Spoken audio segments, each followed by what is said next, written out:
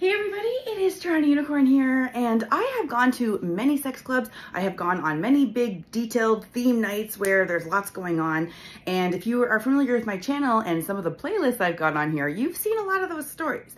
It is no secret that I have gone to many DTF nights, which are known for women who like multiple men.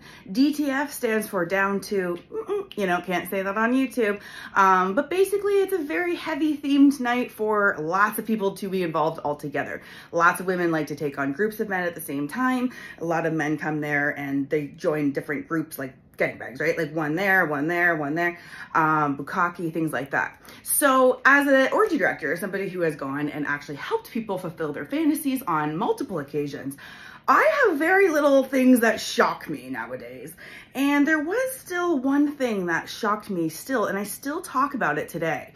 And it was when I was sitting in the red room, the orgy room at Oasis Aqua Lounge Sex Club in Toronto. And I was trying to, get the crowd ready of guys before my female gangbang queen was ready to take on the men that she wanted that night. And so I had about 5-10 minutes. And so all the guys were kind of waiting around. And I started talking to them, and I started going around in a circle and asking people to participate in a game of intrusive questions. Now, this is the shocking part. It was a Tuesday, it was a DTF night, which is gangbang theme night. Now, the question I asked everybody, including the women, but also all the men, was, what are you actually looking for tonight? What would you be hopeful for tonight, right? And I thought at least a couple or many would say the theme of the night, gangbangs, DTF, right? No one, zero men said that they were there to be part of a multi-man scene. They were willing to be, obviously, because, they were even auditioning for the scene I was about to run.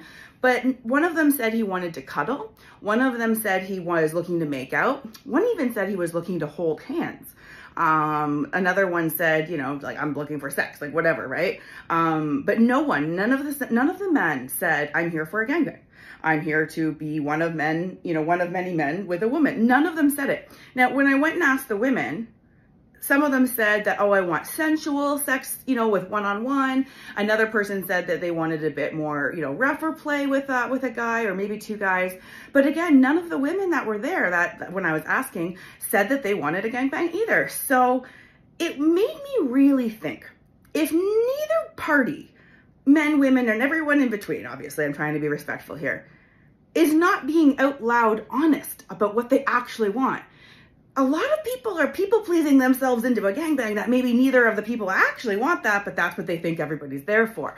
What does this tell me? It tells me that if people were just honest and said, you know what, I know it's that theme night, but I'm actually here for a foot rub, or I'm here to, have some intimacy with someone, whatever.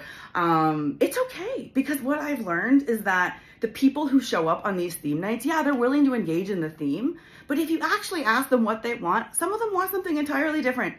And the last thing I would want is to see a bunch of people join a scene because they think that everybody else wants it, and instead they could have had a cuddle party and everybody would have been happier. One of the things that I've learned as an orgy director is not everybody wants an orgy. Not everybody is ready for a giant pile of that, right? Some people just want a touching puddle, like a pile of people who are like caressing each other and just feeling people's bodies, no oral, no whatever. I've run a scene like that, right? So not everybody is looking for the hardcore stuff. In fact, if you actually ask people, you might be shocked to see what they say. So I had to pass that along because as an orgy director at these clubs, there's very little that shocks me. And when I realized that we're all kind of just there looking for our own different thing, and don't be afraid to speak up and ask for what you want, even if it's unique, because you never know who's there to fulfill your fantasy that night. So hope you enjoyed this video. Make sure you subscribe to my page, and I've also got a fan page you can check out, as well as some Amazon storefronts, and I do get affiliate income commissions if you buy something. So check out, I have a lot of lists on my Amazon storefronts.